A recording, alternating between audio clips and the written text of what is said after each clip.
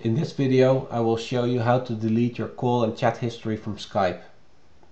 The option for clearing the call and chat history is a little bit difficult to find in Skype, but after watching this video you will see that it's something that you can do yourself very easily.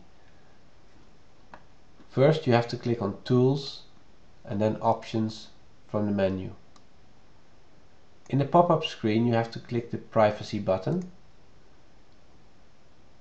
And by clicking the Show Advanced options, you will be able to access the button that enables you to clear your call and chat history.